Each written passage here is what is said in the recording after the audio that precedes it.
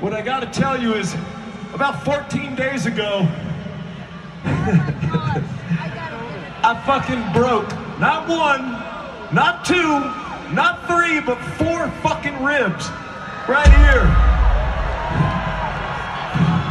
I know, I wish I had a fucking badass story like me and Conor McGregor fucking scrapping out at some fucking bar or something, but I don't. Anyway, I hope you guys have a fucking great time. And my boy Tommy Clufetos back here, he's gonna help me get through this, because the doctors told me, no playing, bro, no playing. And I was like, are you fucking high, bro? We got a fucking tour to do.